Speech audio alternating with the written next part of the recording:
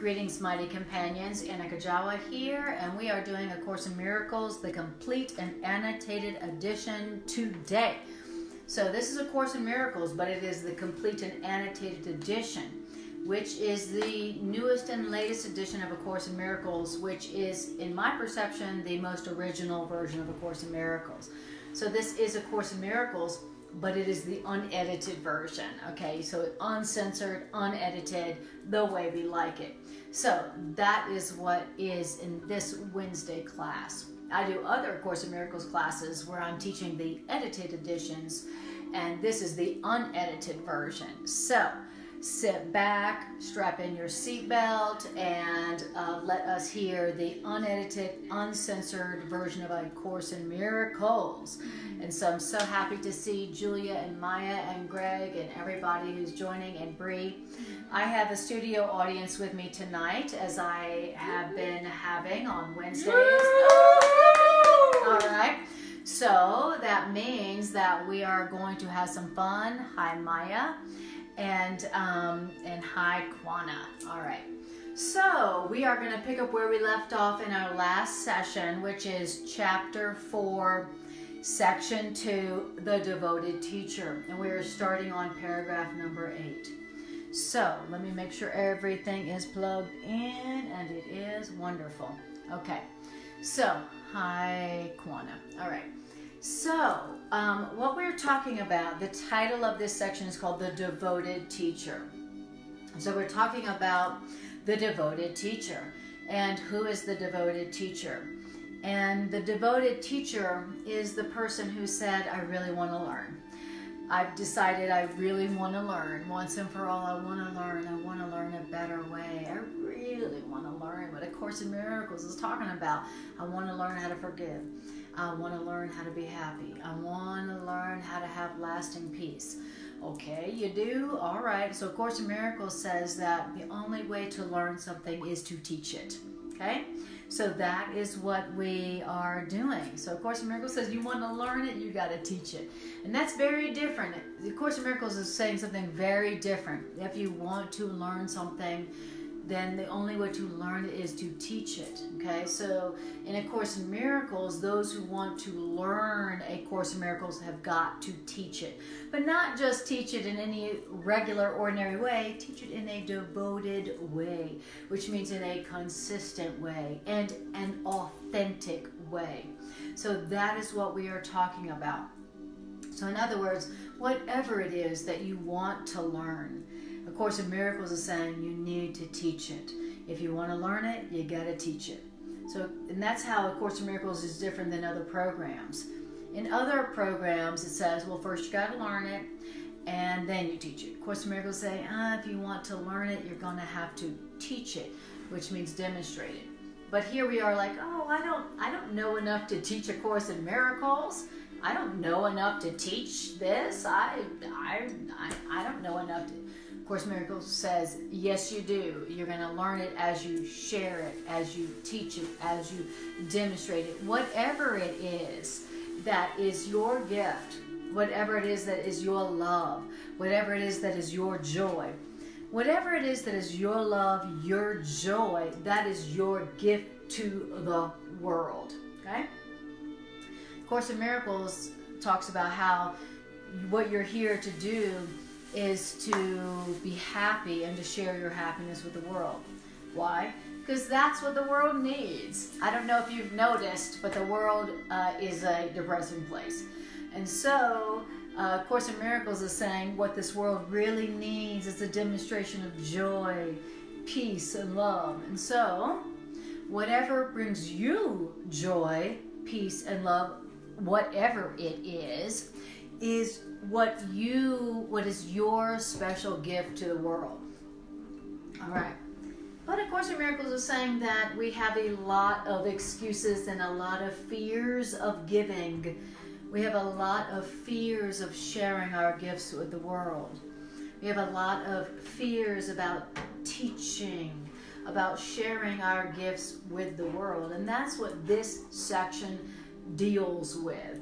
Course in Miracles says you will only learn when you teach it, but we're full of fear about teaching. we're full of fear about giving our gifts to the world. So this section talks about all those fears that we have about sharing our gifts with the world. But A Course in Miracles is saying that's the only way you can learn it. So the only way I can learn A Course in Miracles, for instance, is to teach it. But I have all these fears about teaching it. You know, I don't know enough. I'm afraid of change.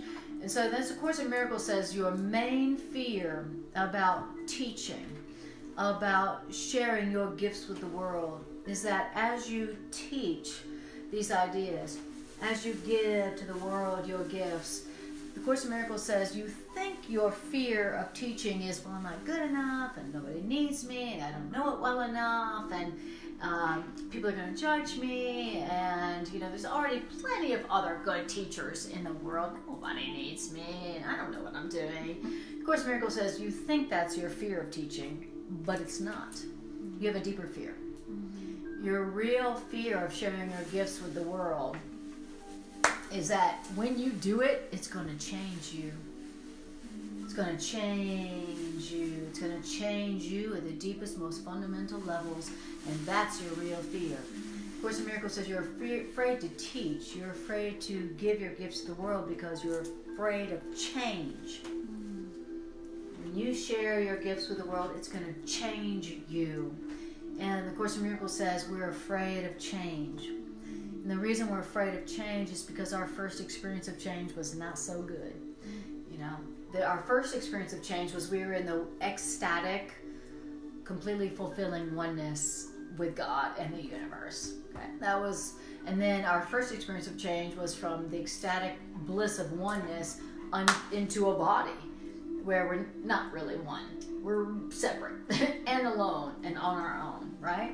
So A Course in Miracles says that our first experience of change was from the ecstatic bliss of oneness into the pain and the separation, the pain of separation. And so now we're afraid of change. We're change shy. You've heard of being commitment shy?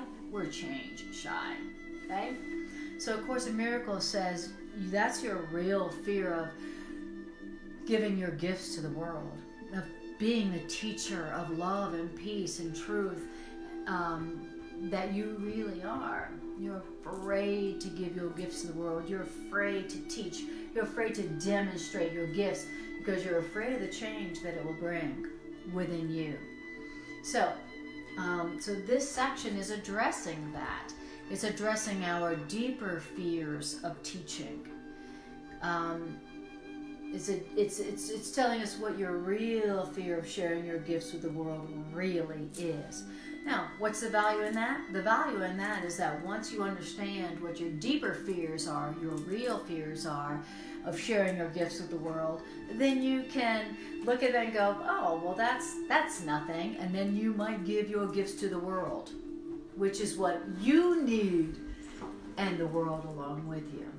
All right, so that's what we're going to be talking about today. We're going to be talking about you, devoted teacher. What's it going to take for you to be a devoted teacher of that which you want to learn, what you want to experience? Okay? What we're here to do, what we are here to do is to be a good teacher. What we are here to do is to give to the world that which we want to have, that which we want to experience. You ever heard that phrase, be the change you want to see in the world? Anybody ever heard that phrase? It's very popular right now. Be the change you want to be the change you want for the world. That's what this is talking about. Course in Miracles is saying the same thing. Whatever it is that you want for the world, that's what you're going to have to give to the world. So no more waiting around for other people to change in the world, for the world to be peaceful. Okay, no more of that. Whatever it is that you want to experience in the world, in your life, stop waiting for somebody else to give it to you.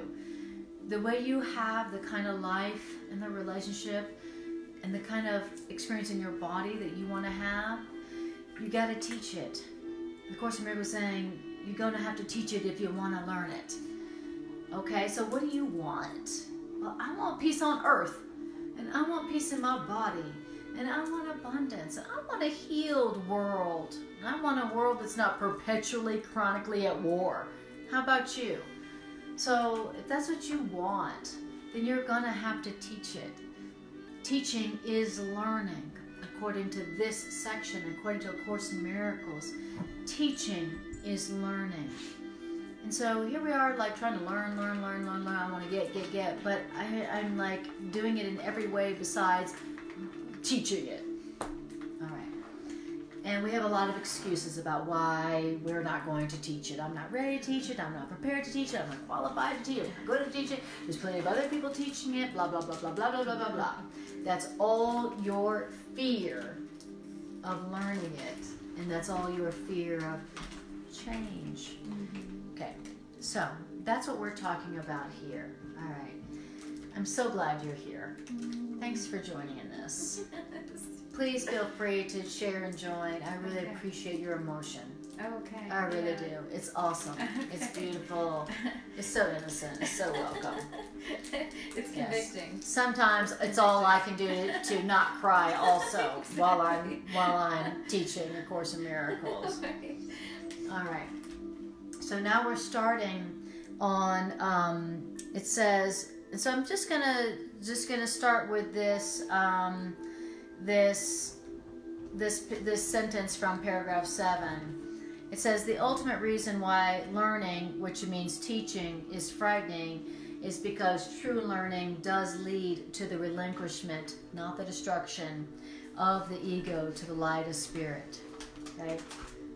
That is what we're really afraid of. Why is it that we're really afraid of teaching and learning? Because real, meaning authentic, teaching and learning leads to the relinquishment, not the destruction, but the relinquishment of the ego. And your ego is always afraid of that. So we're afraid of teaching and we're afraid of learning because ultimately that leads to the relinquishment of the ego. No, not the destruction of the ego. I mean, the ego doesn't need to be destroyed because it's not real. So your ego doesn't need to be destroyed. It doesn't need to be vanquished. It just needs to be let go of. Oh, that's not true. I let go of it. Okay, and that is why our egos are really afraid of teaching and learning. All right. Now, it says here, paragraph 8, teaching and learning are your greatest strengths now. So you need some strength. I need some strength. Do you need some strength? I do. I need some strength. Okay. So our greatest strengths now are teaching and learning. Now remember, what is learning? In A Course in Miracles, learning is teaching. Where does learning come from? Teaching. What is teaching? Demonstrating. What is teaching? Sharing. Okay? It's like, I want to learn, but I don't want to share it. Why? Because, oh, I'm so insecure. I lack self-confidence. People may judge me. People may judge me. And so I'm afraid to share. People may judge me. Blah, blah, blah, blah. When the Course in Miracles is like, you know, you're going to have to face that fear of sharing it because that's the only way you're going to learn it. And it's your greatest strength now. Now, why is it that teaching, which means learning, is your greatest strength now? It's because you must change your mind, your own mind, and help others to change theirs. So in other words, your greatest strength right now is you changing your own mind and helping other people to do that. That's where it's at, okay? If you feel weak, if you feel incompetent, if you feel like everybody else is doing it better than you, nobody needs your gifts, then your greatest strength is going to be teaching, which means learning. That's because teaching, which means learning, is the only way to change your own mind and to help others to do the same thing. So, everybody, why are we here right now? In a body, at this time, on planet Earth? We are here right now at this time on planet Earth. Why? Because you must change your mind and help others to do this same, to change their minds. That's all there is to do here. That's what's most important for you to do here. Change your own mind and help others to change their minds. That is your strength right now, because that is what is most needed here on planet Earth at this time. Yes, that's right. So that's what your greatest strength is, because that is what is most needed on Earth at this time. For you to change your own mind and to help others to change their own minds. Okay? You think something else is more valuable than that? That's because you don't know what's going on. Right. You don't know what's going on right now, right here on planet Earth. What planet Earth right now most needs is for you to change your mind and for you to help other people change your mind. And however it is that you change your own mind and help others to change their minds, that's your special function. That's what you're here to teach. And that's what you're here to learn. All right, so that's what time it is. All right, so welcome Deborah Quinnen and Bree and Sarka. Lovely to see you all here. Don't forget, if you have a question about what it is saying or how to apply it, feel free to ask your questions. Put it in all caps. That helps to catch my attention. So just know that A Course in Miracles is for practical application. And the goal of all of my classes is, number one, to hear what A Course in Miracles is saying, which is a feat in itself. That's a miracle in itself. And then number two, to apply it. Okay, so that's always the purpose of my sessions. What did it say, and how do I apply it to what I'm going through? Okay. And Julia says, OMG, I can change someone else's mind? Question mark, I am struggling to change my mind. Exactly, you got it. How do you help other people to change their mind? You learn how to change your own mind. How do you change your own mind? Help others to change their minds. It's like this beautiful circle. You can either do it by helping them to change your mind, or you can do it by changing your mind. Wherever you start is fine. Okay, but that he says you must, what does it say? You must change your own mind and help others to change theirs. That is why you are here. Now you may think you have another purpose here, but according to A Course in Miracles, you are here on planet Earth at this auspicious time to change your own mind so that you can help others to change their mind. That is why you're here.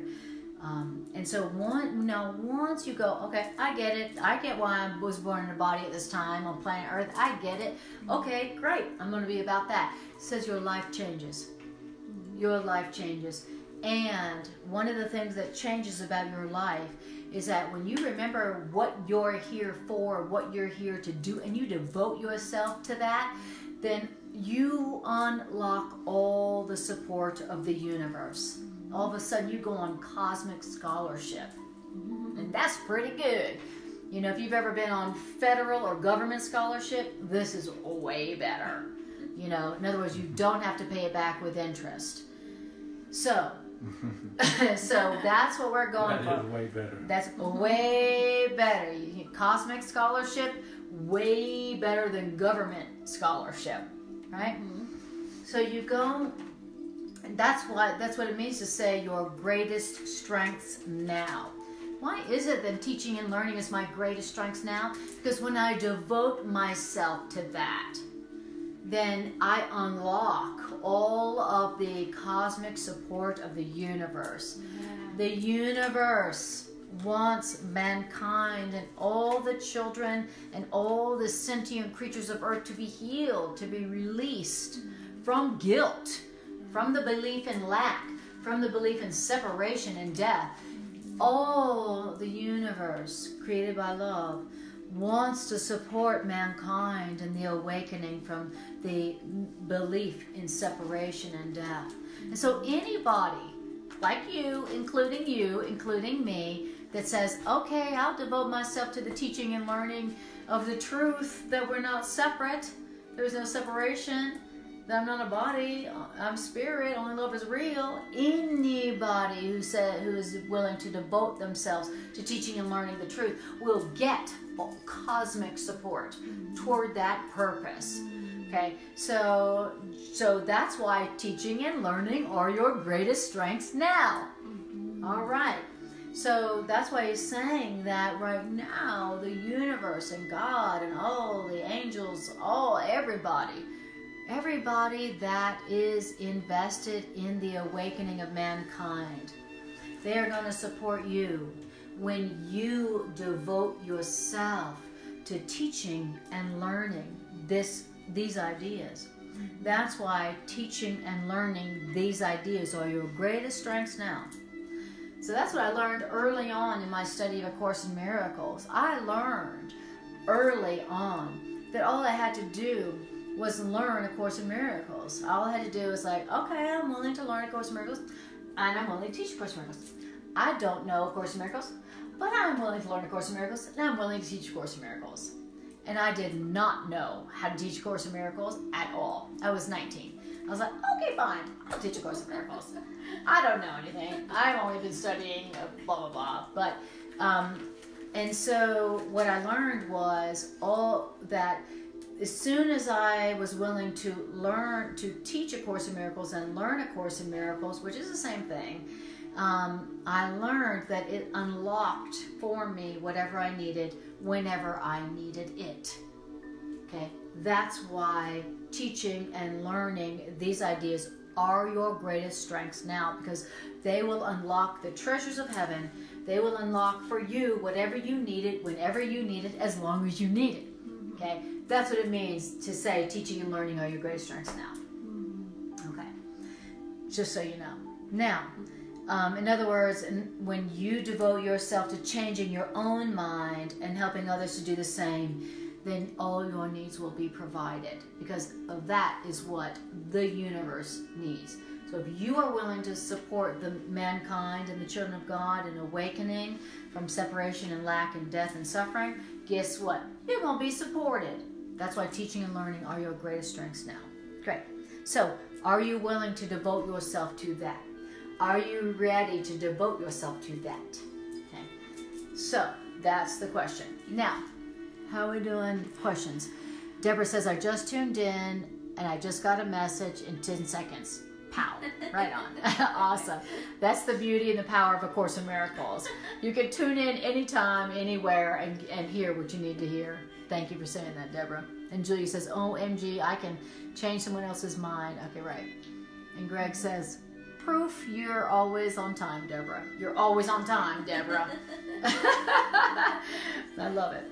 Now, it says, so it says in paragraph 8, it is pointless to refuse to tolerate change or changing because you believe that you can demonstrate by doing so that the separation never occurred. What does that mean? That means the dreamer who doubts the reality of their dream while they're still dreaming is not really healing the level split. You have dreamed of a separated ego, and you have believed in a world which rests upon a separated ego. This is very real to you. You cannot undo this illusion by doing nothing, which means not changing. It says, so if you are willing to renounce the guardian, oh, wait a minute, I've already read all that. Okay. I am really on paragraph 9, but I will finish paragraph 8. That's paragraph 8. Okay. It says, if you are willing to renounce the role of guardian of your thought system and open it to me, I will correct it very gently and I will lead you home. Okay. So, Course in Miracles is saying that here's what we're here to do. You must change your mind, and you must help others to change theirs. That's what you're here for. That's how the healing of the world occurs. And once you make that decision to become a devoted teacher, which is someone who's like, I'm devoted to changing my own mind and helping other people to do the same, you unlock the resources and the support of the universe. And it says, but to do that, you've got to renounce the role of guardian of your own thought system. To change your mind, You got to do this. You got to stop going, well, however I see it, that's the only way to see it. However I perceive it, that's the truth. The way I see it, that's reality and no question. Course in Miracles says for you to change your mind and to help others to do the same, you're going to have to renounce the role of guardian of your thought system and open it up to love and open it up to spirit. And when you say, I don't know, I don't know what anything including this means. I renounce the role of guardian of my thought system. I don't know what this means. I don't know what I'm doing. I don't know where I am. I don't know where I'm going. I don't know what I'm doing. When you renounce the role of guardian of your thought system, then spirit will do what? Then spirit will correct your thought system very gently. Will correct your thought system very gently. And what? Leads you home. Okay?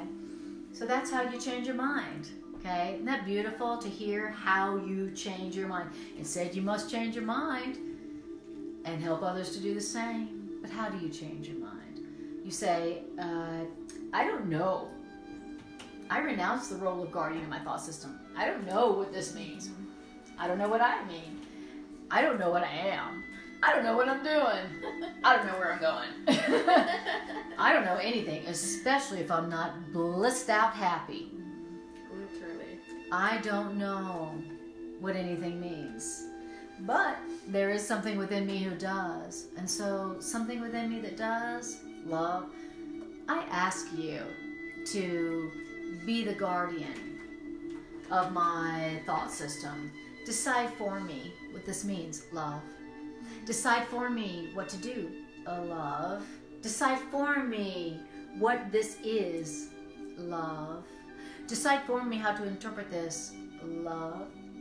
And it says once you do that, that love will correct your false belief system that you learned from the past that didn't make you happy and lead you home. And it will do it very gently.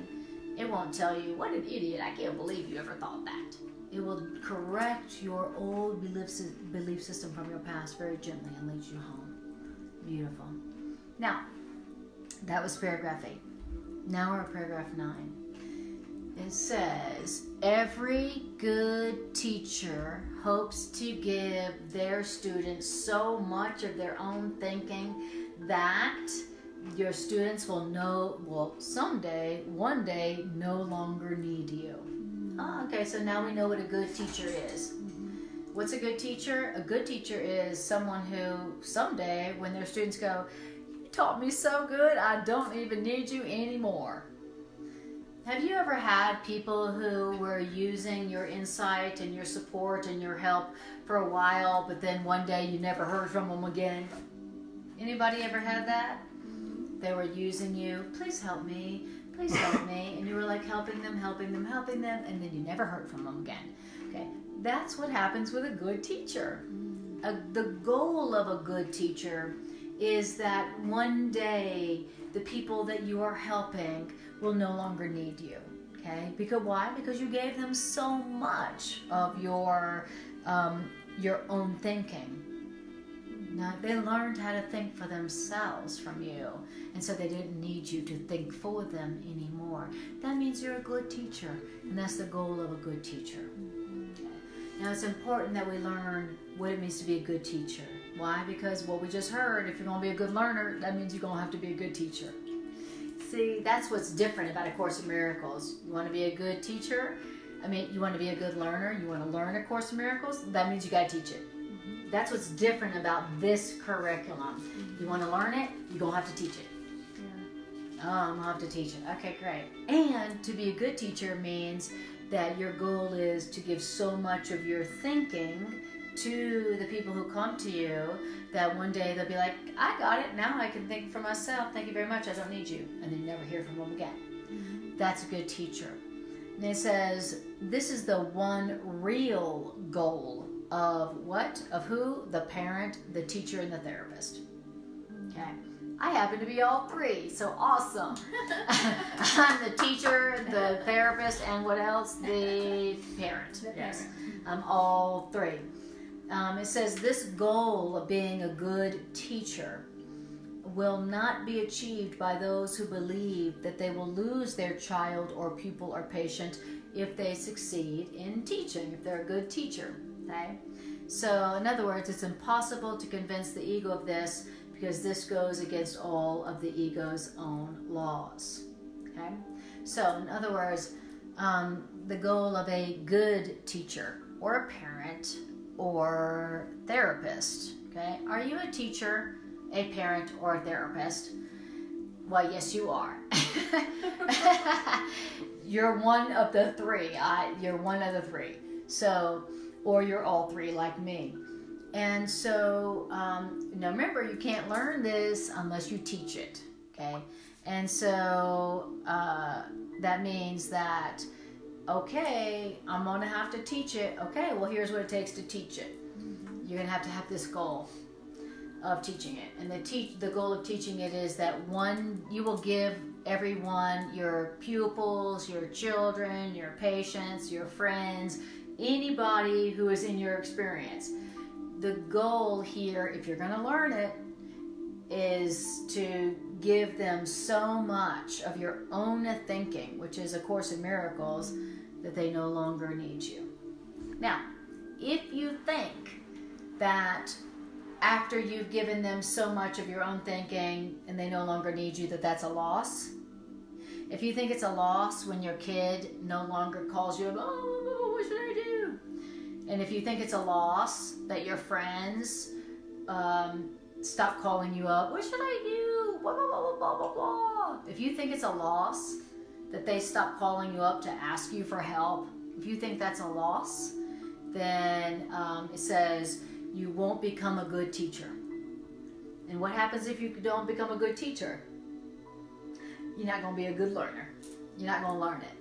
So if you think that by giving to your friends and your family and your children and your patients, if you think that it's a loss when they no longer need you, then you're not going to be a good teacher, which means you're not going to be a good learner. Okay, so do you want to learn A Course in Miracles?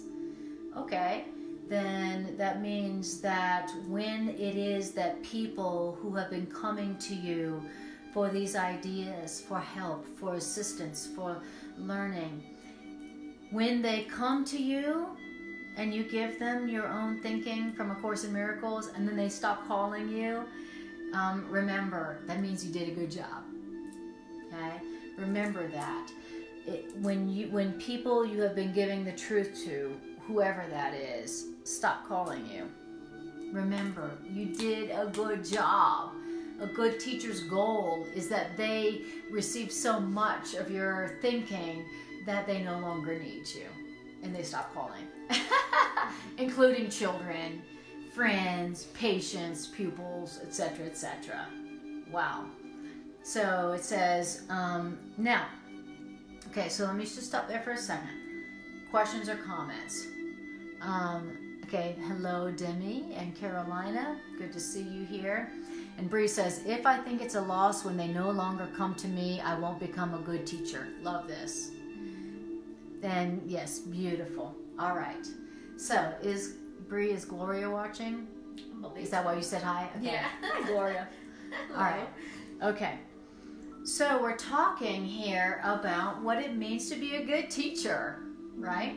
And it's important, even if you don't think you're a teacher, because according to A Course in Miracles, if you really want to be a good learner, or a good patient, or a good student, or whatever, if you want to learn something, you're going to have to teach it. So it's important that we learn what it means to really be a good teacher.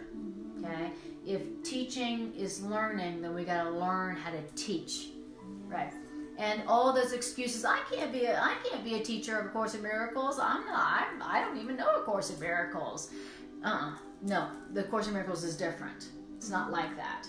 If you want to learn A Course in Miracles, you're going to have to teach it. If you want to learn anything that's real, you're going to have to learn how to teach it. So A Course in Miracles is like, great, and I'm going to teach you how to teach it. So all you people who want to learn it, pay attention. This is how to learn it, because this is how to teach it. Okay? Right. And so the first thing about teaching is how to interpret it when people who have been coming to you for support, for help, for assistance, how to interpret it correctly when they stop calling, when they stop coming around, or when they stop coming to your class. When they ghost you. Isn't that funny? And they ghost you, okay? This is the first thing that all good teachers need to hear. Isn't that funny? When it starts off with good teachers, the first thing is how to interpret it correctly when people ghost you. It's so funny. Exactly. It's so funny. Okay, so, and I'm all three. So I'm having to learn all three. I'm a therapist who gives my all of my thinking when my clients come. And there have been so many times when I gave my best, I gave my all to my clients, and there was and it seemed like it was a miraculous session, and I'd never hear from them again. Until months or years later, they call me and go, "That was so good that I just didn't need you for all these months or years later." And that's the way I finally got it. Oh, okay. It's not because I was a bad teacher or therapist. It was like they got what they needed so good that they didn't need me anymore. And that's the ultimate compliment. That's my goal. Now, if I'm not a good teacher, then I'm going to take it personal and I'm going to attack myself. Same thing with a parent. Okay, I'm also having that experience where my kid is a teenager and she's like, "I don't need you." I'm like, where she isn't coming to me anymore. For advice and for guidance, I have to find things out later, well, how do you feel about that? And there's a temptation to feel like I've been a bad parent. And the Course in Miracles is saying, no, that's the wrong interpretation. The correct interpretation is you did your job, and that's why she doesn't need you anymore. Because you gave her so much of your own thinking that she doesn't need you anymore. So, first rule about being a good teacher is don't take it personal when those who you have been giving guidance and Course in Miracles thinking to stop calling you, or your children, or your friends. If that's what you've been giving to your friends and your children and they stop calling, this is the correct way to interpret that so that you don't, so that you can become a good teacher. All right. So, thank you, Brie. And hi, Gloria. Good to see you. Thank you, Gloria, for releasing our Brie back to us for a little while. Thank you. You did good. She's awesome. You did good with her. Thank you, Gloria. All right. So here we go. So it says this. Now, it's impossible to convince your ego of this, that you're a good teacher when they no longer need you anymore, because that goes against all of the ego's own laws. But remember that laws are set up to protect the continuity of the system in which the lawmaker believes. So, it's natural enough for your ego to try to perpetuate itself. Of course, your ego is going to try to perpetuate itself. That's natural. Once you have made your ego, but it's not natural for you to want to obey the ego's laws unless you believe in the ego's laws. Your ego cannot make this choice because of the nature of the ego's origin, but you can make this choice because of the nature of your own origin. Okay, so your ego is always going to be trying to perpetuate itself. That's what the ego is, and that's what the ego does. So the ego is always going to be wanting to have you obey it. Okay? The ego is going to be like, obey me. Okay, obey me. Listen to me. Do it or else. Do it or else. Do it. Do it. Okay? Your ego, it's very natural for your ego to want to keep itself going. Your ego is a parasite.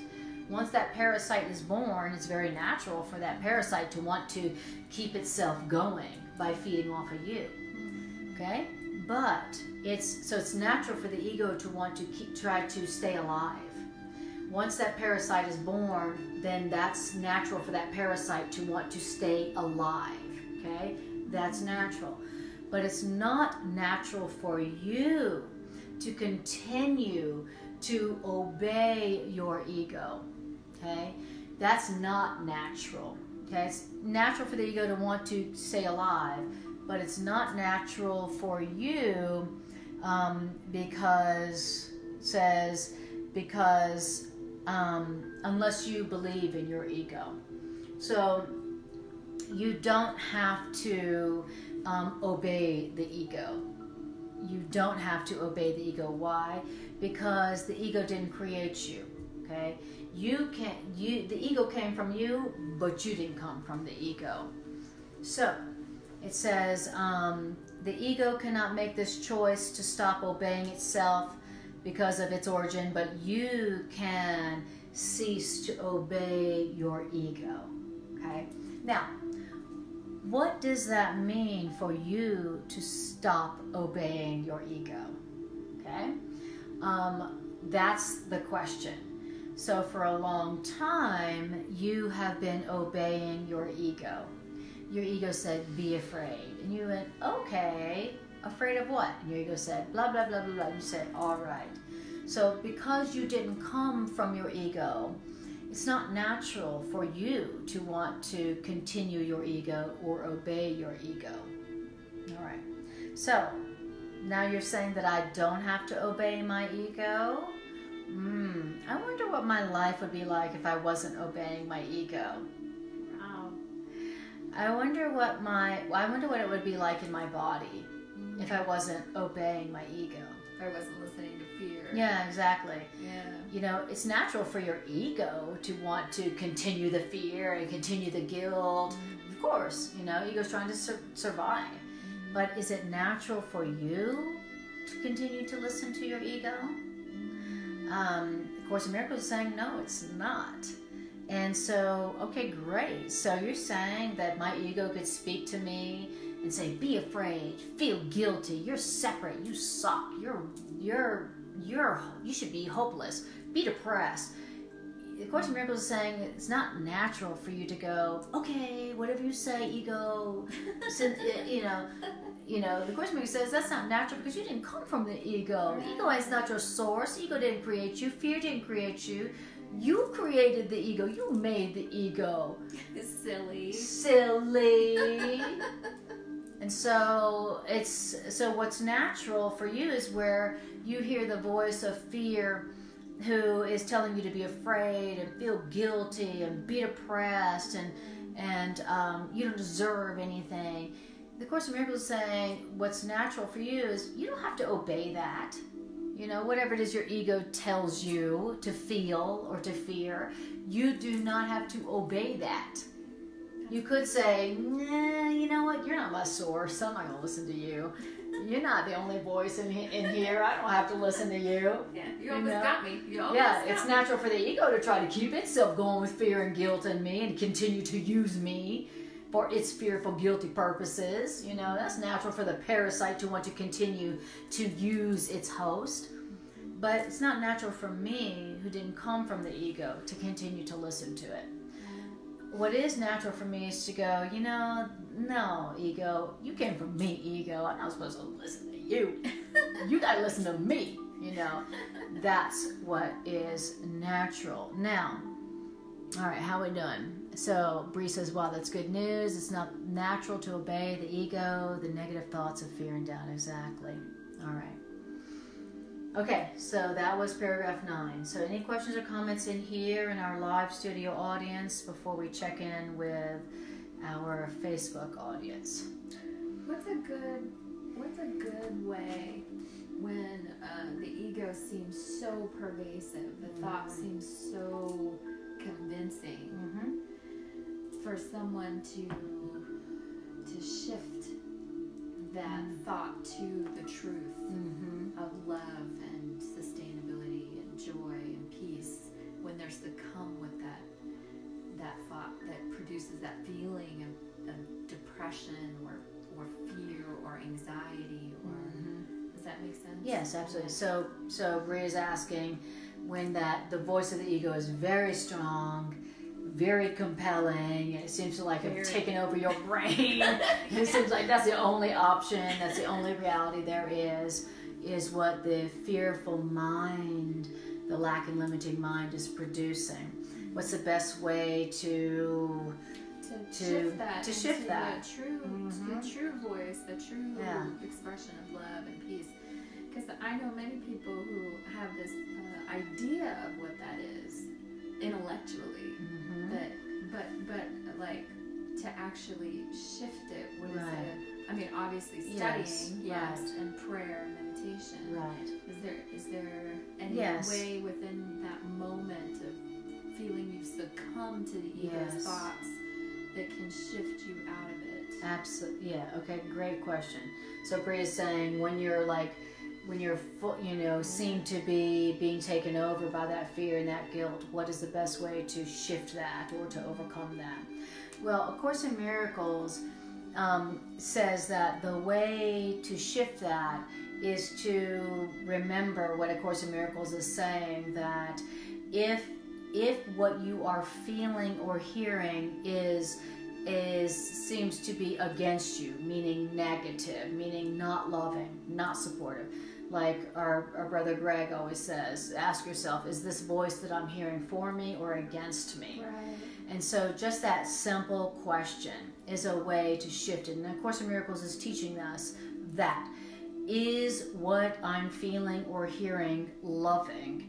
Is it positive? Is it supportive? Is it saying you're innocent, you're beautiful, you deserve it all, you're innocent, you're loving, you're lovable? Is the voice that you're hearing, is it for you or against you? And in other words, is it love or fear?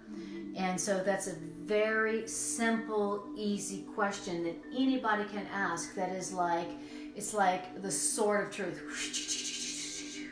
As soon as you ask that question, then what's true and what's untrue is separated.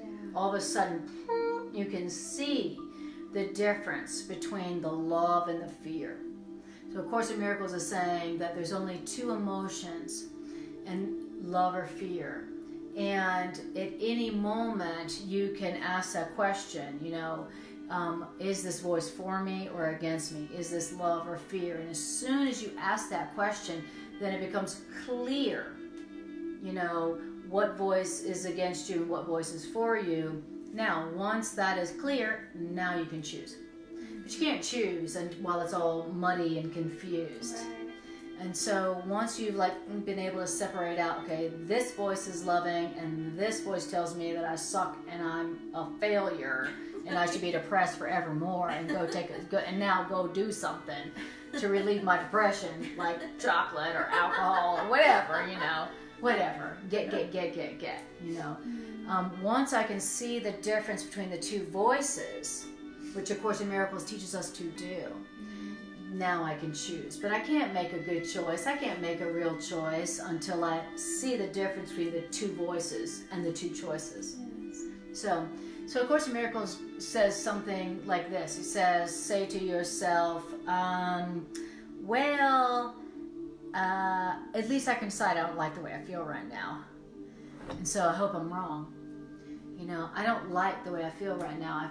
I don't like the way I feel right now. I feel fear, I feel pain, I feel anger, I feel depression, I feel despair. I don't like the way I feel right now. And so I hope I'm wrong. And what can I lose by asking? And then the asking is there a different way to interpret this? The Course in Miracles says the way you're feeling right now is the result of your interpretation. And if the way you feel right now is not good, that means you've made an interpretation according to fear. And you could just say, I don't like the way I feel right now. Maybe there's another way of interpreting this. I'd like another way of interpreting this. What can I lose by asking? And then you ask, is there another way of looking at this, Spirit? And Spirit goes, oh, awesome. I'm so glad you asked. Yeah, there is. There is another interpretation of what you're perceiving and what you're going through that would produce only joy and power and positivity and productivity. Okay? And then Spirit is like, here it is.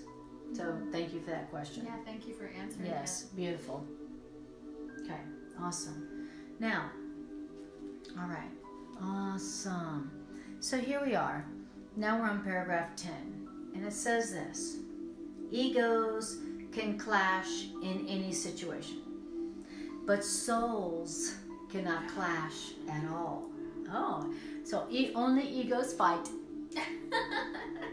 Only egos fight. Only egos clash. Okay, so are you clashing? Are you wanting to clash? Are you wanting to correct somebody if you think they're wrong? I am going to correct you for your own good. Okay, that's a clash, by the way. You know, you're not right, I'm right, and I'm going to tell you how I'm all right. That's a clash. Only egos clash. And now egos can clash in any situation or any relationship, but souls cannot clash at all. Okay, so if you're coming from your soul, you're not going to be clashing. You're not going to be trying to correct people. You're not going to be trying to prove people wrong. And people who are coming from their souls are not going to be trying to prove you wrong or clash with you. Okay, or trying to correct you. Only egos do that. Only egos are like, I'm right, you're wrong, and now let's clash. Okay, only egos do that. Souls don't. Okay. Now, so if you perceive a teacher as merely a, quote, larger ego, then you're going to be afraid, because to enlarge an ego is to increase separation anxiety. Now, so mind you, we're talking here now, we're talking about good teachers, and now we're talking about the ego. So the ego is a teacher too. You got the good teacher in you, and you got a bad teacher. You got good teacher, and you got the ego, who's the bad teacher. Okay, you got two teachers in you. Now, it says, don't engage in this foolishness. What foolishness? Course in Miracles. Course in Miracles is so direct. It just goes, don't do it. Don't clash. Don't be that kind of bad teacher that could clash to prove or to correct or teach. Don't be that kind of teacher. Don't engage in such foolishness. A good teacher doesn't clash with other egos in order to prove or to teach something. Okay? Only a bad teacher does that. Okay? Only a bad teacher goes, I'm right and you're wrong and I'm going to prove it to you. Okay? So, look, I got this degree and that degree and you got no degree. Okay? Only bad teachers, called the ego, engage in such foolishness of clashing with other egos in order to teach something. So don't engage in that foolishness. You don't want to teach anybody by clashing with their ego, by clashing with what they believe. That's not being a good teacher. That's being a bad teacher. That's being the ego. Okay? So he says, now, here's what the good teacher says to you. Okay? Our good teacher, our higher mind teacher says this to us. I will teach with you, awesome, and I will live with you if you will think with me. Oh, nice. Okay. All right, good teacher in me. There's a good teacher in you. There's a bad teacher in you. The bad teacher in you goes, I'm going to prove to them that I'm right and they're wrong. And they're going to see that I'm right. They're going to go, you're right. Okay? That's the bad teacher in you. We call that the ego. Yes. That's the ego. That's the teacher that's always willing to clash in order to be right when it's wrong. But the good teacher in you says, I will teach with you and I will live with you if what? If you will think with me. So, would you like to live, would you like the good teacher, the higher teacher, the ultimate teacher to live with you and to teach with you? Would you like that? Okay, here's how it goes. You'll think, if you will think with the good teacher, the good, the wise teacher. Beautiful. And then the good teacher within us says this to us, but my goal will always be to absolve you finally from the need for a teacher. Okay? That's what a good teacher always says. I want to give you so much of what I think that you no longer need me. Yeah. Okay? The bad teacher goes, I need you to need me. I want you to be dependent on me. You need me. I want to possess you. You need me, be dependent on me, make me your only teacher. That's what a bad teacher says. Okay? So, when you are siding with the good teacher and when all you want to do is give so much of your own thinking to those who are sent to you that they no longer need you because now they think just like you. Okay? That's how you know that you're aligning your own consciousness with a good teacher. Okay? So, that was paragraph 10. Okay, any questions or comments on paragraph 10? I'll take a breath. Okay, so remember, the title of this section is the devoted teacher, which means the good teacher. And it's important that we hear about the good teacher because it's the only way to learn. So if you really want to learn A Course in Miracles, you're going to have to learn how to teach it. And this is telling us how to teach A Course in Miracles. And so if you think that you're not ready or able or capable to teach A Course in Miracles until you learn it, you've not heard what A Course in Miracles or the teacher of A Course in Miracles is telling you. Okay? A Course in Miracles is not saying, once you be a good Course in Miracles student, then you can teach it. It's not saying that. It's saying, if you want to learn A Course in Miracles, you're going to have to teach it. Okay? And if you want to teach A Course in Miracles because you want to learn it, then you got to learn that the goal here is to give so much of your Course in Miracles thinking to people that they no longer need you. So the goal of being a good teacher is that people are not dependent on you. It's the opposite of the goal of codependency. And we're all used to codependency in our relationships. We have no idea what it means to have relationships where we're not codependent. We think that a good relationship is where they need me and I need them, okay? And in an equal amount at the same time. So, now it says in paragraph 11. So, the goal of I'm going to give you so much of what I've learned from A Course in Miracles that you no longer need me. That's the goal of a good teacher. Well, that's the opposite of the ego-oriented teacher. That's the opposite of the ego-oriented teacher's goal. Okay, what is an ego-oriented teacher's goal? Okay, it is this. Okay, the ego-oriented teacher's goal is where you are concerned with the effect of your ego on other people's egos. In other words, where you are interpreting their interaction with you as a means of your ego preservation. Right. Okay? So what is an ego-oriented teacher? A bad teacher is like, did I affect you good? You know, where an ego-oriented teacher is, I'm just concerned about how my teaching affected you. But that's just to preserve my ego. So it's just ego boosting. Right. It's just ego boosting pride. Right. Okay? Did my ego affect your ego? Was my pride able to be boosted by your response to what I shared with you? Right. Vanity. Vanity. Okay, and this is teaching for whatever it is that you're teaching, by the way.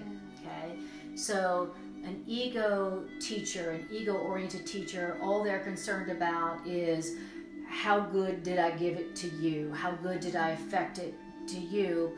But only as my ego. Okay, I'm only here to boost my pride. Okay, in other words, interpreting our interaction as a means of ego preservation or pride preservation. Okay? In other words, do you still need me? How much do you need me? You still need me, and you need me good, and you need me more than other teachers? Awesome. Okay, that's an ego-oriented teacher. And it says, now this is no less true if you're afraid to teach than if you are frankly out to dominate. So whether you're a teacher who's afraid to teach or you're teaching in order to dominate, it's the same thing. You're an ego-oriented teacher. Now, it says the form of the symptom is only a reflection of your particular way of handling your separation anxiety. So I was talking about in the last 2 sessions of this section about your fear of teaching. And of course, in Miracle says we have a fear of teaching, which is really our separation anxiety. We're afraid to teach because as we share this with others, it's going to change us. As you teach others, as you share what you want to learn, it will change you. Of course, Miracle says that's the reason you're afraid to share what it is you want to learn. Whatever it is you want to learn. Do you want to learn peace? Do you want to learn healing? Do you want to learn growth? Do you want to learn oneness? Whatever it is, we're really afraid to share that because it will change us. We're afraid of change. And in the earlier 2 sections it said we're afraid of change because our first experience of change was not so great. Our first experience of change was from the ecstasy and the complete fulfillment of oneness with God. And then our first change was into a body where we were separate and needy and incomplete and hungry and afraid. So our first experience of change was from the ecstasy of oneness into the pain and lack and deprivation and death of separation of change. So it's saying that that's our real fear of teaching. Our real fear of sharing and teaching what we want to learn is that we know it's going to change us and we're afraid of change. Okay? So that's our real fear there. And whether our fear of teaching is coming in the form of I'm afraid to teach because of my own anxiety or because I want to dominate, doesn't matter. The fear of teaching can take 2 forms. The fear of teaching can I'm teaching to dominate, or the fear of teaching can take the form of I'm not going to teach because who needs little old me? Okay, your fear of teaching can take 2 forms. Still the same thing. Okay, so do you recognize that? One form of fear of teaching is, oh, nobody needs what I have to do. I'm not that great at it. Besides, there's much better teachers than me. Or is your fear of teaching taking the form of, I'm teaching so that I can dominate and be exalted and for my pride? So, you see that? You see the 2 forms the fear of teaching can take. Okay, that means the fear of sharing your gifts. The fear of sharing what you need to learn. Okay, great. Now, that is paragraph 11. So, questions or comments here? How are you doing? I'm going to take a breath. And I'm going to take some water.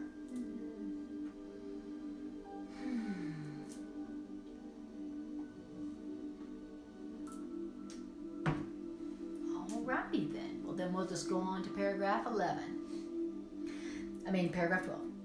So, paragraph 12 says, all separation anxiety, which means fear of teaching and fear of learning, is a symptom of a continuing will to remain separated. Okay? I'm afraid to teach because I'm afraid to learn, because I'm afraid to change, because what? Because I want to stay separate. I want to stay separate. I want to stay separate whether I'm exalted or depreciated. I want to be different. I want to be separate. Okay? That's the core. Our Course in Miracles says our core problem. I'm afraid to share my gifts with the world for one reason. I want to stay separate, which means I want to stay special. Now, I may want to, that fear, that desire to stay separate and alone may take the form of, I want to be better. Or it may take the form of, I want to be worse than. It may take the form of, I want to be the king of the world. Or it may take the form of, I am the victim of the world. Do you see the 2 opposites that seem to be opposites but are really the same? I'm afraid to teach, I'm afraid to share because I want to be separate. I want to be different. And when I teach and when I learn, what is it I'm going to learn? That I'm not separate. I'm the same. I'm the same as my source, and I'm the same as everything my source created. That's my real fear of teaching and learning. As I face my fear and I teach what I want to learn, what's ultimately going to happen is I'm going to relinquish my ego. I'm going to relinquish that idea that I'm different and I'm separate. And that's where all fear comes from. You know, all my fear is coming from, I want to be better because I think I'm different. Or I'm worse, I think I'm different. It's all the same. It's all like I'm different. And to say I'm different, to say I'm special, is to say I'm separate, which is to say I am gonna die and I should be afraid. So that's what the real fear of teaching and learning really comes down to, is I just want to stay separate. I want to be different. You know, I'm afraid that as one, and as one with everyone and everything, I'm going to lose my very identity, which is, to me, death.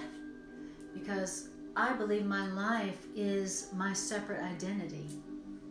You know, if something came to me and said, hey, listen, you could experience the ecstasy of oneness right now, forevermore, if you're just willing to give up your identity as Anna. What do you think how do you think I'm going to respond? I'll be like, oh, maybe later. Maybe later. I got a hot date later.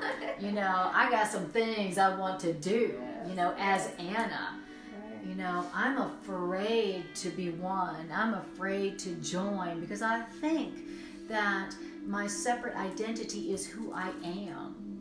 And so now I'm afraid to teach and learn the Course in Miracles, because ultimately that's going to lead me to the relinquishment of the idea that I'm separate.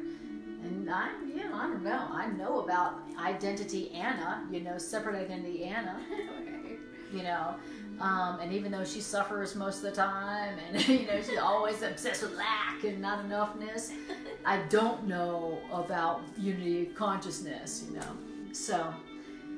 So our fear of teaching and learning really is a manifestation of our separation anxiety. All right. Now, then it says this. It says, this cannot be repeated too often. Why? Because you haven't learned it.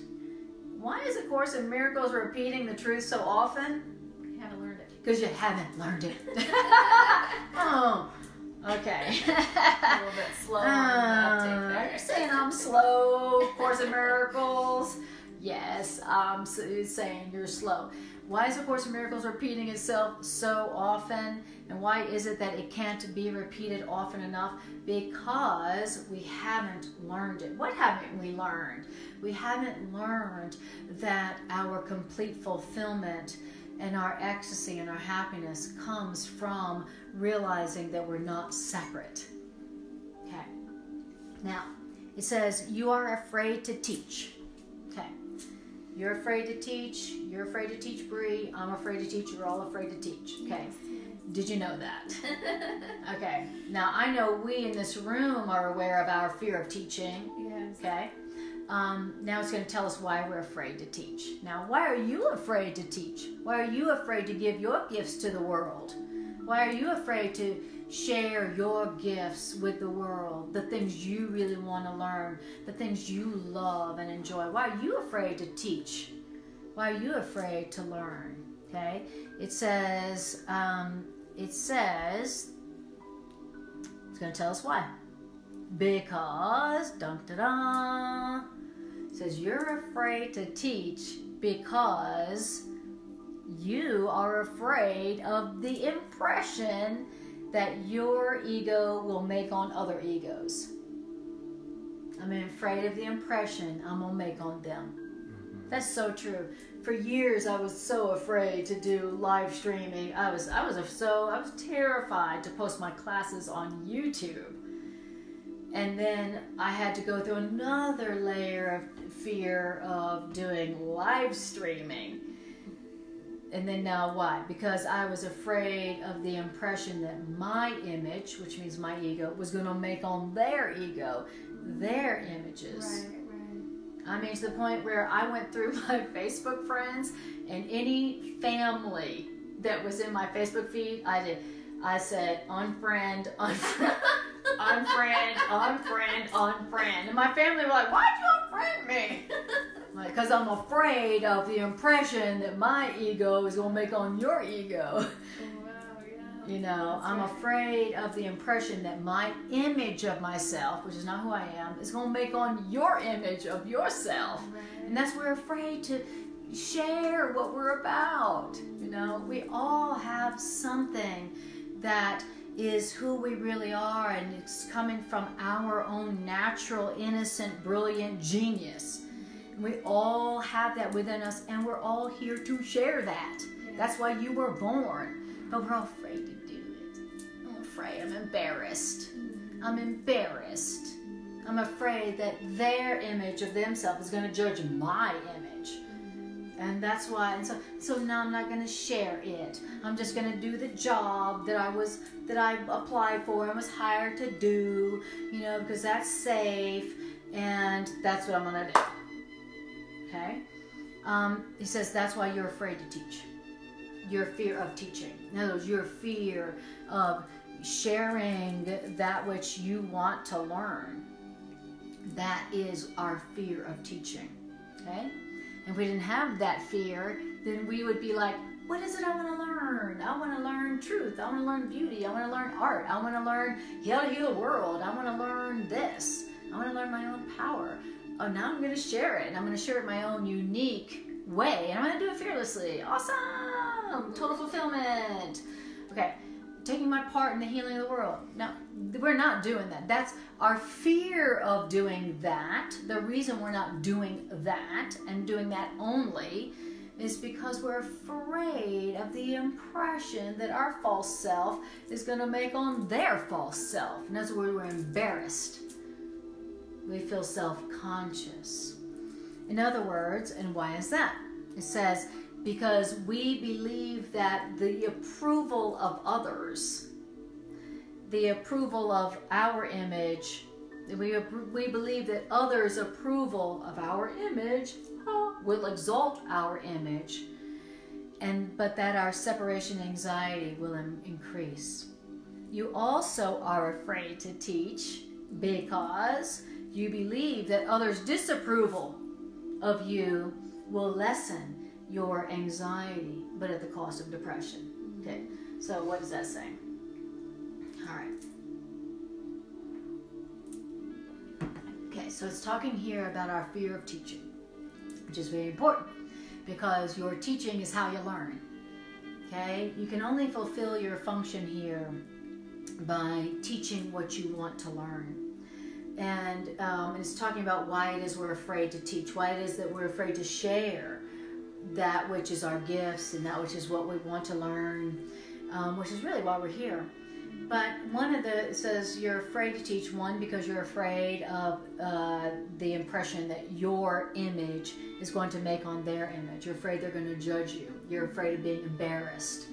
And it says also, you're afraid also of two things. You're afraid of their approval. You're afraid that their approval will exalt your image, meaning your ego. So in other words, one fear that I have of teaching is I'm afraid that people are going to be like, you're so amazing. Oh, you're so awesome. You're above us. You're so great. You're so wonderful. You're better than me. So that's one fear. Okay? And the reason why we're afraid of that is that we're afraid that as they exalt us, that we will feel even more separate, even more anxious. Why?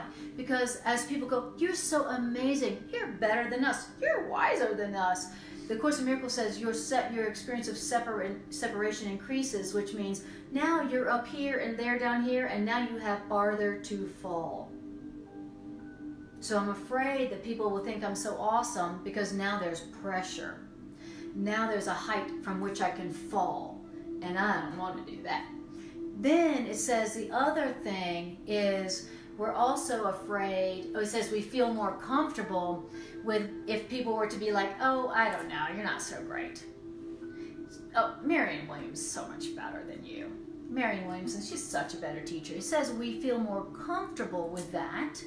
We feel more comfortable with them not exalting us but disapproving. So here we are, we're afraid of people exalting us, but we feel more comfortable with people disapproving of our sharing, our teaching. Why? Because, and it says, and because now we feel more comfortable with that. Now there's no place to fall, but at the cost of being depressed. Why? Because now you're like, oh, I gave my gifts and they disapproved. Now I'm depressed. And now I'm sad. And now I'm sad. Oh, I did my course class and nobody came. I wrote my book and nobody read it, and so now I'm depressed. Even though I feel more comfortable with that. Okay? So, yeah, I feel more comfortable when people don't watch or they disapprove or they don't buy my book or they don't watch my class or whatever. I feel more comfortable with that, but at the cost of being depressed because people disapproved in my perception. And it says, these are our fear of teaching. And these are our sabotages of teaching. Okay. So can you guys relate to that in terms of fears and sabotages for putting it out there? Oh, Bree says she can. Okay, awesome. Yeah. Anybody else out there can relate to the fear of teaching? You know, I'm afraid that they're going to love me and then exalt me, and then now there's all this pressure, and I'm going to fall from a high perch, and that hurts. Okay?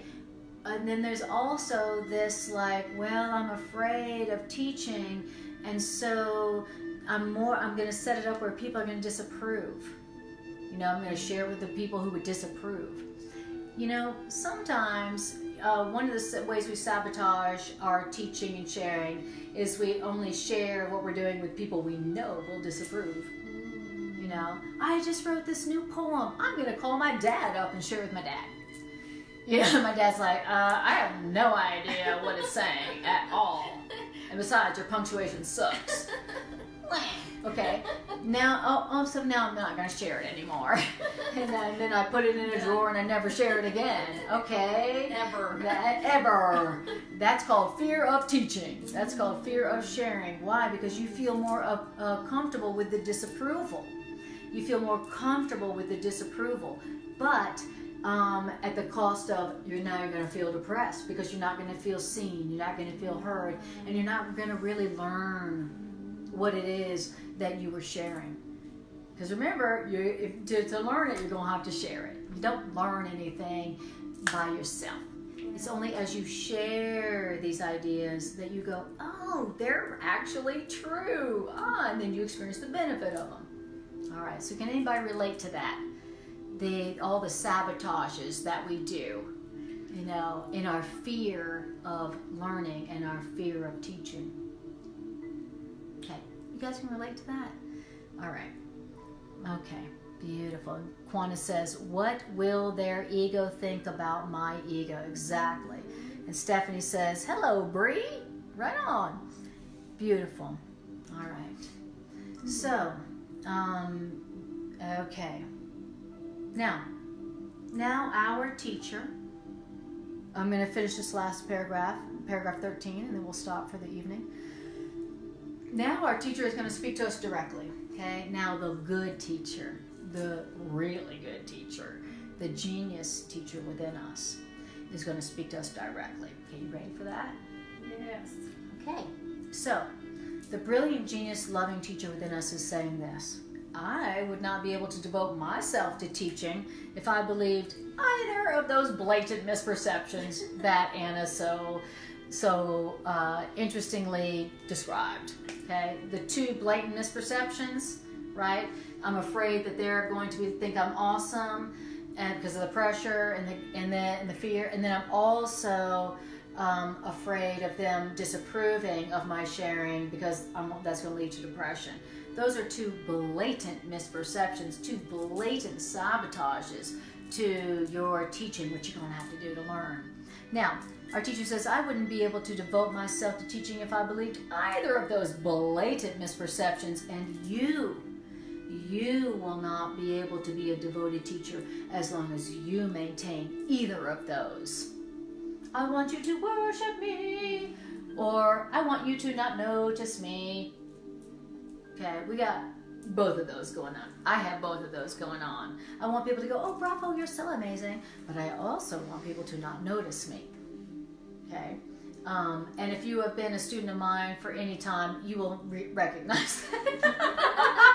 You're like, oh my God, why doesn't she put her stuff out? Like, what is wrong with her? You know? Okay. So, you cannot be a devoted teacher if you do what? As long as you maintain either of those blatant misperceptions about what you're sharing. And then it says, and our teacher says to us, I am constantly being perceived as a teacher to be either exalted or rejected, but I don't accept either perception for myself. Now, I'll go do 14 as well since it's necessary. Now our teacher is also speaking directly to us, okay, as teachers.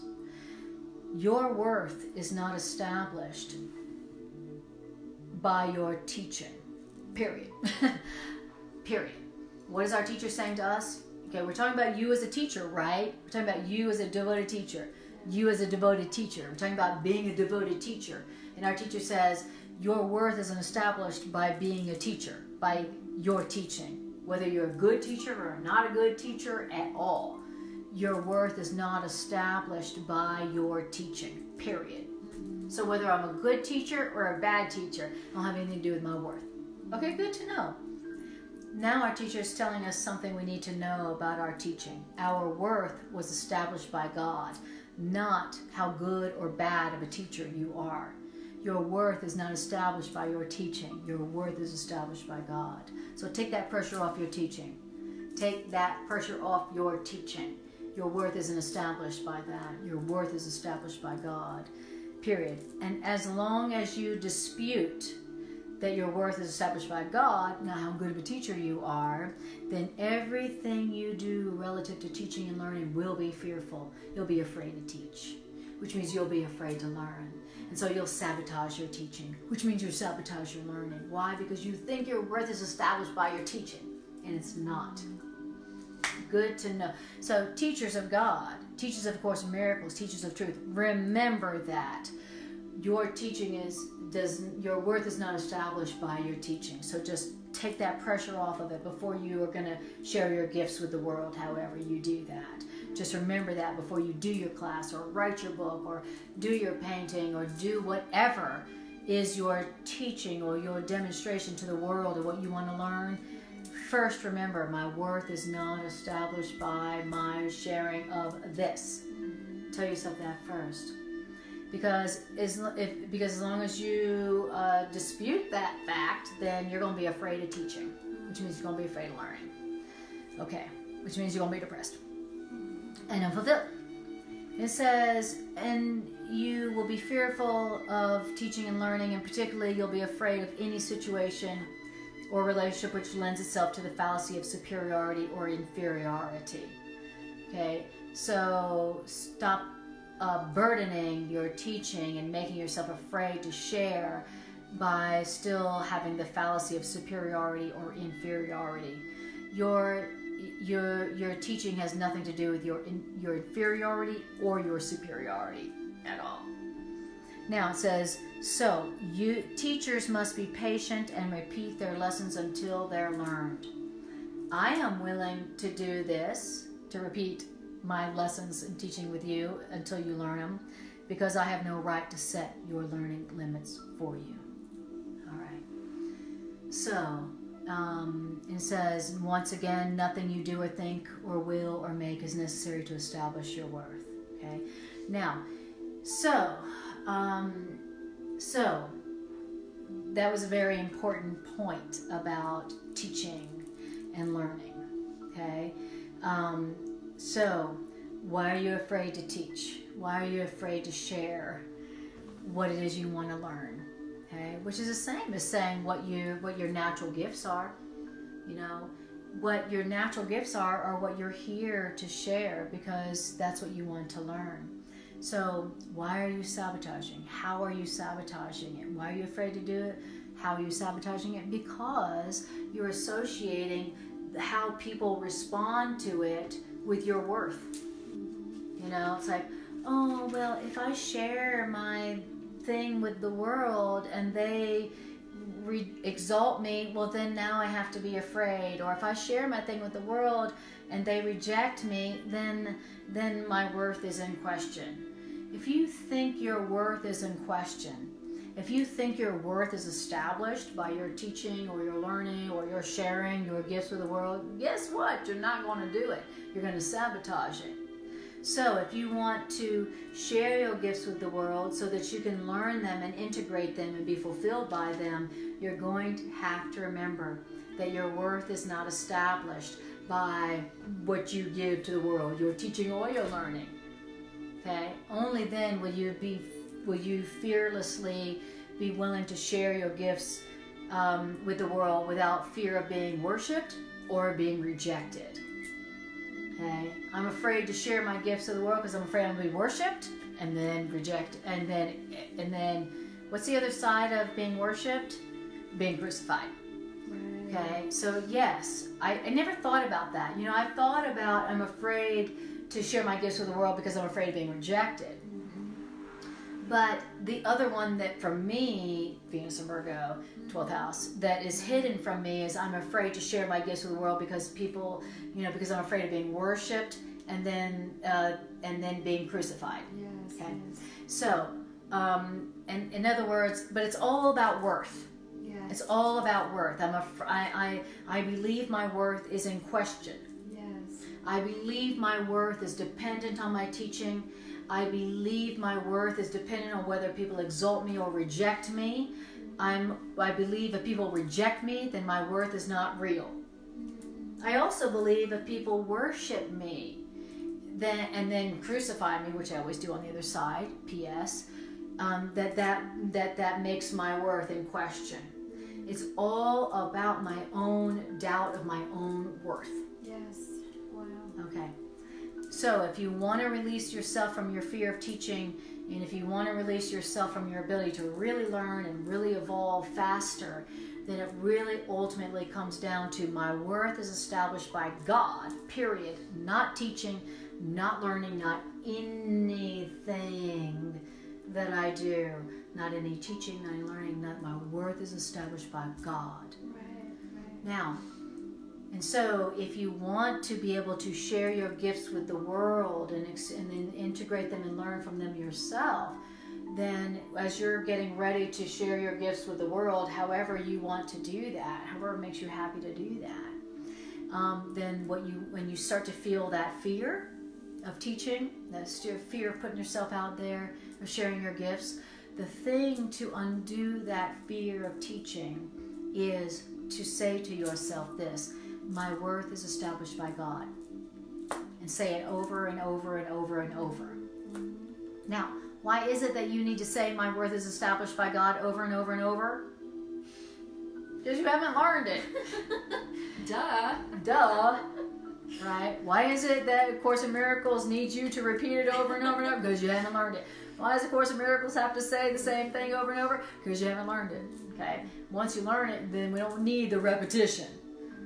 So if you are being called to share with the world that which you want to learn, then, and you have your own, you have that sabotage tendency, temptation coming up, fear of being worshipped and crucified, or fear of being rejected, fear of how people will perceive you, fear of how people will, how the impression you're making on others, and they may reject you.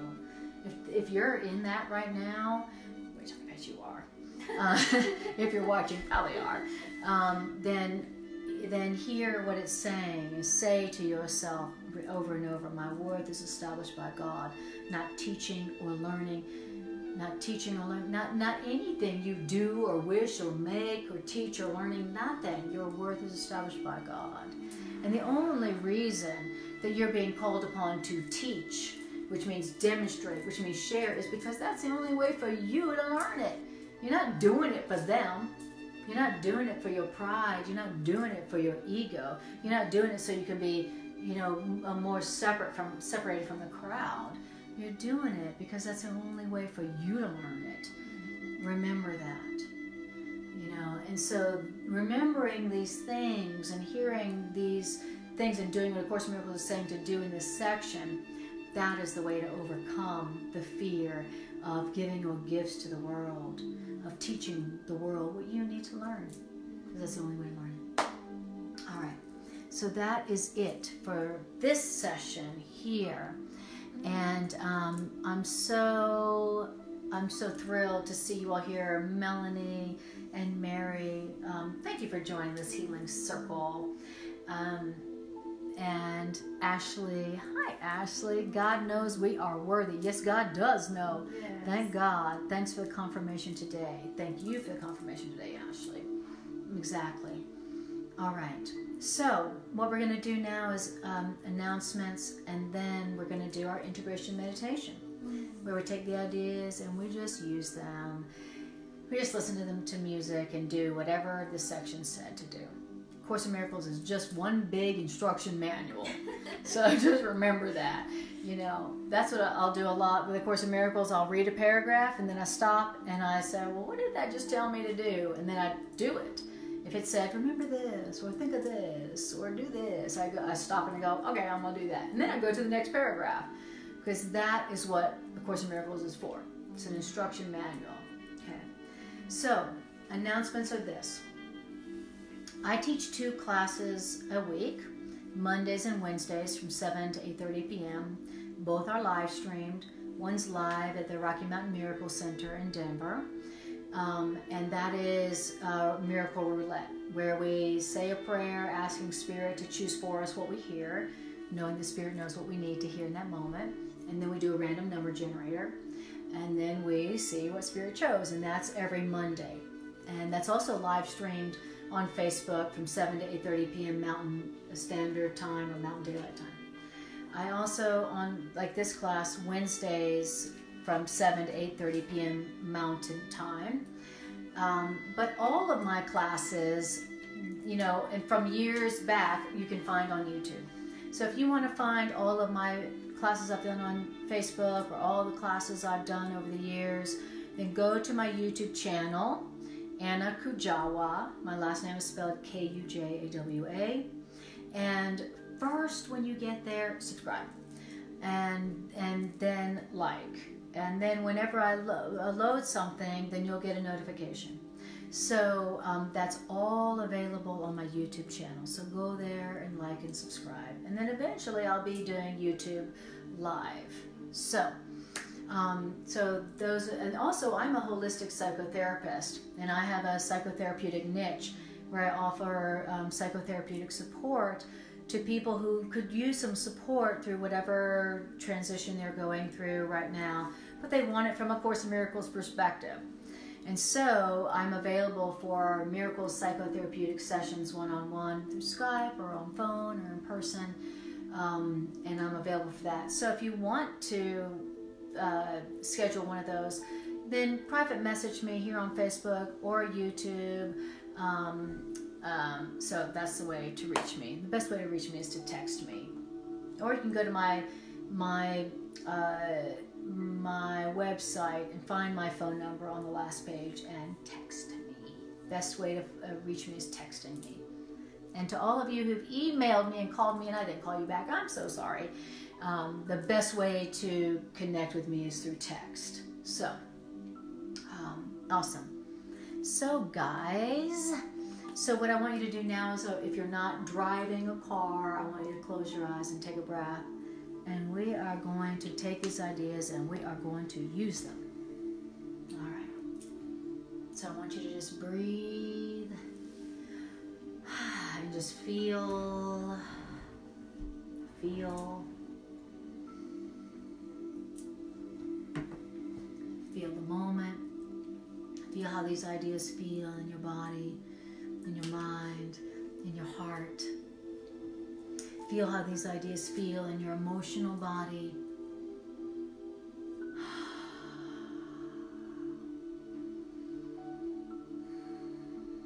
Take a moment to just feel the spirit from which these ideas came, the love from which these ideas came. Let's feel the loving mind and the loving spirit from which these ideas came. These ideas came from a mind that knows you and loves you beyond your ability to comprehend or to conceive. And even though we can't comprehend or conceive the love that this mind has for us, we can still benefit from these ideas. We can still benefit from feeling the love that we can't understand.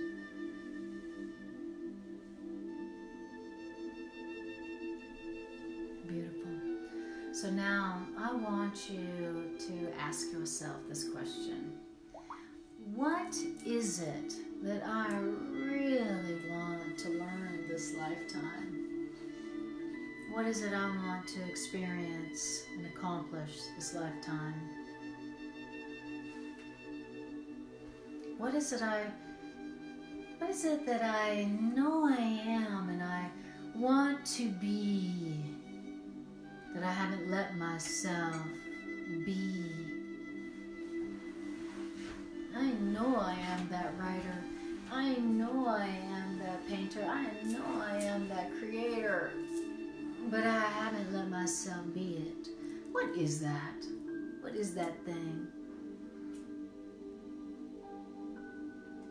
What is it that when you are sharing it, you lose track of time and space, and you would do it even if no one ever paid you from now till forever?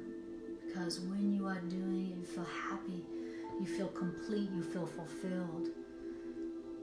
What is it that when you are sharing it, you feel one with the world, you feel one with everyone? What is it that when you're doing it, you feel a joy that you can't even understand? What is it?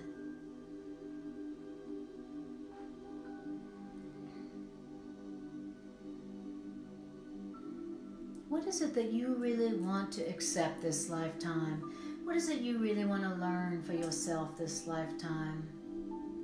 Do you want to learn how to be free? Do you want to learn how to be happy? Do you want to learn how to be fulfilled? Do you want to learn how to be the genius, artist, creator that you know that you are? Do you want to learn how to do what you love and be sustained by it?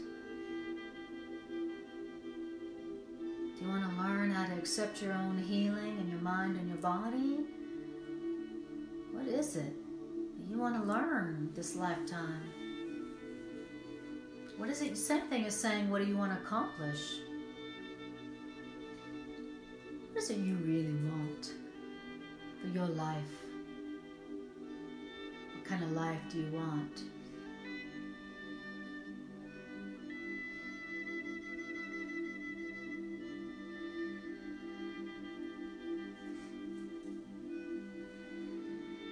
Beautiful. Now, of Course in Miracles is saying for you to learn that, you're going to have to teach it. You're going to have to share it. You'll have to help other people to learn how to do that themselves. So, are you willing to look at your fear of teaching others how to have and be what you want to have and be? Are you willing to look at your fears of that? Are you willing to face your fears of the changes that will happen in you and in your life as you do that? as you help other people to be and have what you want to be and have? Are you willing to face your fears of the changes that will happen in you for the better toward that?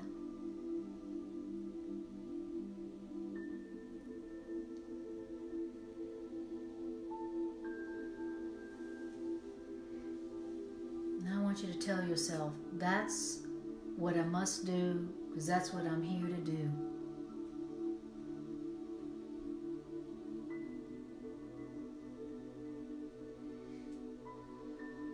Now, I want you to now remind yourself that it doesn't matter what other people, it doesn't matter the impression you make on other people. It doesn't matter. It doesn't matter whether they exalt you or reject you. And I want you to say to yourself, it doesn't matter whether people exalt me or reject me. It doesn't matter. It's the same thing. Whether they put me above them or they put me below them, that's the same thing. That's my fear of being myself and giving my gifts to the world. It's the same fear. It doesn't matter whether people exalt me, worship me, or reject me. It doesn't matter, because my worth is not dependent on that. My worth is established by God. So, it doesn't matter whether people worship me, exalt me, or reject me. It doesn't matter. I'm going to give my gifts to the world. I'm going to teach and demonstrate what I want to learn, because that's the only way I can learn. And I'm going to teach because that's how I need to learn. That's how I learn. I hereby release myself from the worries that people will worship me and crucify me, or that people will reject me. They're both the same, and they both don't matter, so we'll do it anyway. And breathe. I'm going to teach this, and I'm going to share this because I need to learn it, that's all. Now, I want you to call upon your teacher, your higher self, and I want you to say, Teacher, I want you to teach with me so I can be a fearless teacher. I want you to teach with me, and I want you to live with me, teacher. Because I want to be a teacher like you. I want to be a devoted teacher. I want to be a fearless teacher. I want you to teach with me, and I want you to live with me, teacher. You said you would if I was willing to think with you. Okay? Then I want to think with you. I'm going to think with you, teacher, so that you will teach with me and live with me. And so you told me how to think with you and to think like you, and that was to say to myself, my worth is established by God, not what I do or wish or think or make or anything. My worth is established by God. Okay, so I'm going to think with you, and I'm going to think like you, and I'm going to do what you told me to do, and I'm going to share what I love, what makes me happy, what I want to learn. I'm going to share it without fear that people will worship me and crucify me, without fear that people are going to reject me. I'm going to think like you, so you will teach with me. Thank you, teacher. And breathe and feel. What does that feel like? Feel that empowerment as you feel the release of the fear of teaching. Feel what it feels like to stand, to come into your own as a devoted teacher. Not a worried teacher, not an anxious teacher, not an embarrassed teacher, but a devoted teacher.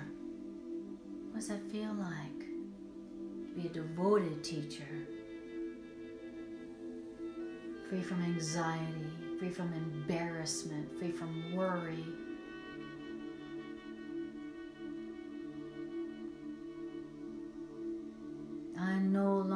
teach for the effect on other people's egos. I only teach now so that I can learn what I want to learn.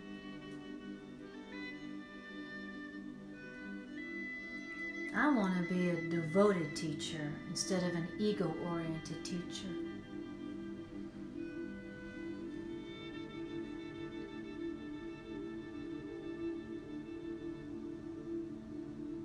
Beautiful. This is you forgiving and releasing your fear of teaching.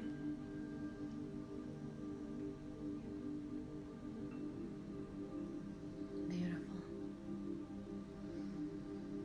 Take a breath. Excellent. Wonderful.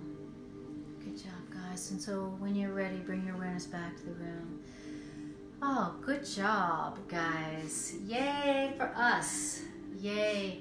Yay for us. I thank you for joining this healing circle, and the world thanks you for joining this healing circle, because guess who benefits from you joining this healing circle? You, and all the world is one with you. So good job. Thank you, thank you, thank you. You're awesome. You are the light of the world. You are the light of the world, and you are fulfilling your function right here, right now. So you can feel good about that. I appreciate you. I appreciate you more than I can say, and I will see you next time I see you.